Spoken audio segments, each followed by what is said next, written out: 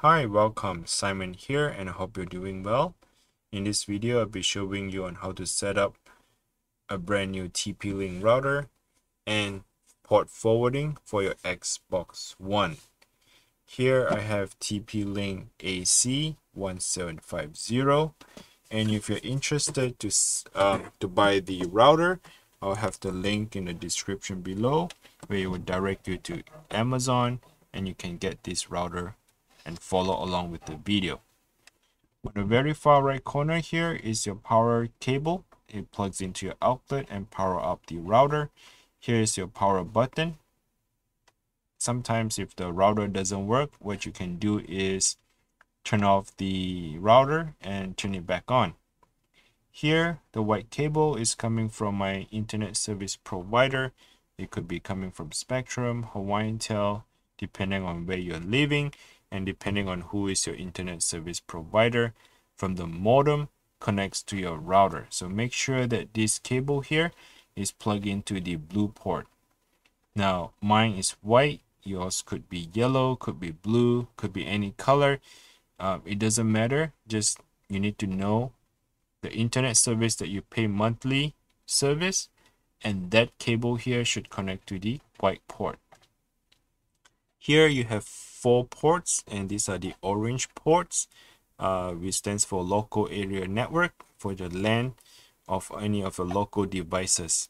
So you should be plugging one in for your Xbox, one for your desktop, one for your security camera, things like that. So any of the local devices that needs internet, that need hardwire, you should be plugging into the orange port. All right, so for my case, I have the blue cable here, plug it into my laptop. This laptop, I'll be showing you on how to configure your router. All right, so let's go ahead and switch over to the screen. Here is the laptop screen. Go ahead and open up any browser, Microsoft Edge, Google Chrome, or Firefox, any browser that you wish.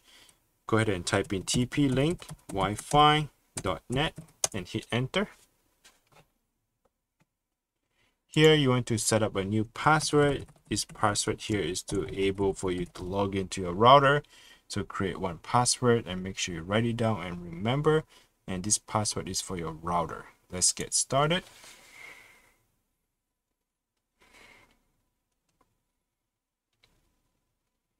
All right, so let's go ahead and log back in. The password that you just created. Now it'll bring you to the setup page. Here we need to select the time zone. I'll be selecting Hawaii for my purpose, and for you, select any time zone that you wish. Click next. Here is the internet connection type. 99% of the internet coming from your service provider should be a dynamic IP, but for some business, some commercial, they may need to set up a static IP for their server. So I'm not sure what your business need. So make sure you call your internet service provider and ask them, is my internet a dynamic IP or is that a static IP? 99% of the residential internet is going to be a dynamic IP. So by default, just select dynamic IP if you're not too sure and go ahead and click next. All right. What I did was I just close out that little pop-up. Click next. Here, make sure you select do not clone MAC address. Click next. Here is your wireless settings. Smart Connect, make sure it's enabled.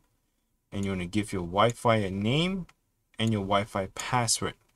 For my case, I'm just going to leave it as default, what router is giving it to me, and I'll click next.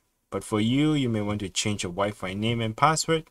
Take a moment, write it down on a piece of paper and make sure you remember your Wi-Fi and your password. Here is another page, a summary of what we have done. Click save, and we're just going to wait for the router to complete the process. Now you can fast forward the video, but for me, I'm not going to pause it. I'm just going to wait out the entire process.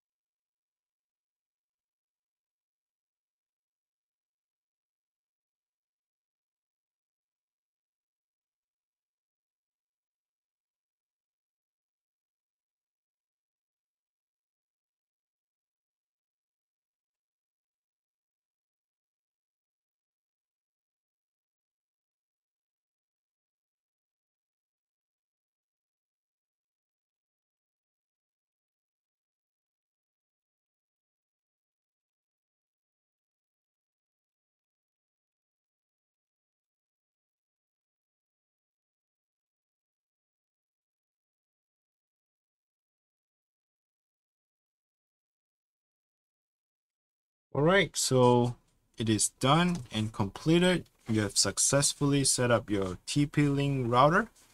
And for those of you who stay here for the port forwarding, and let's go ahead and get started. So go ahead and open up your browser. Go ahead and click on TP, type TP Link Wi-Fi.net. The password that you created to log in into your router, let's go ahead and type that in.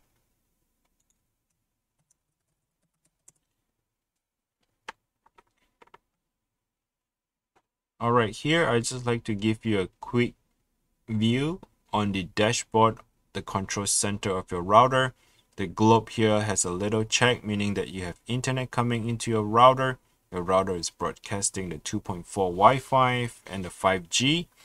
Here underneath it says wired client and wireless client. At this point, you should have seen your Xbox is either hardwired in or wireless connection to the router.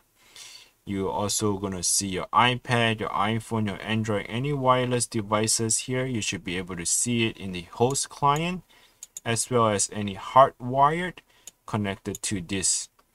Okay, so for me, I only have a laptop that's been connected, hardwired, and this is my IP address. So what I want you to do is you want to take a picture of the IP address of your Xbox, right? If your Xbox is hardwired, you click on wired clients. If your Xbox is wireless, you click on wireless clients.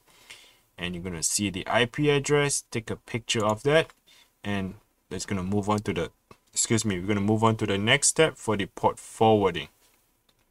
So click on Advanced, scroll down, click on NAT Forwarding, scroll down, click on Virtual Server. Here we're going to click Add, and service type, we are going to type it in Xbox-88. 88 for the Xbox port that we need to open, and this is the IP address as I was saying to you. So for my case, I only have one device connected, and it's 192.168.0.100. For your Xbox, it could be .105, 108, 110. I don't know. Only you were able to find out at the earliest stage I was explaining to you. It's either hardwired or wireless client. Click on that, take a picture of the IP, and this is where you're going to put in the IP address. Internal port is 88, and this is going to be UDP. So the Xbox require UDP only. It doesn't need to have the TCP. So you select UDP for port 88 and click Save. All right, so you get the picture now. We're going to move a little bit quicker. The next port I'm going to open is port 3074, Xbox 3074, and this one is 3074. Internal IP is the 1.100. For my case, 3074, and we are selecting all.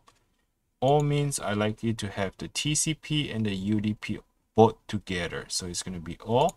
Click Save.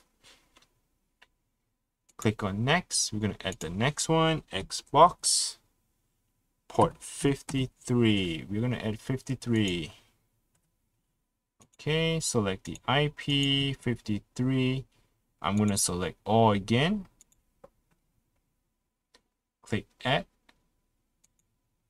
We're going to add 80, so 80. External port 80. IP address 80. The port 80 only require TCP. We do not need to have the UDP. So just leave the UDP blank and click Save. Click Add. Xbox 500. 500. IP address 500, and this is only for UDP. Click Save. done, we are moving to the next one. Is 3544. 3544. IP address 3544, and this is only for UDP. Click save. And the last port is 4500. 4500 IP address 4500, and select UDP. Click save. So this is pretty much it. We just open up all the port forwarding ports that needed for your Xbox.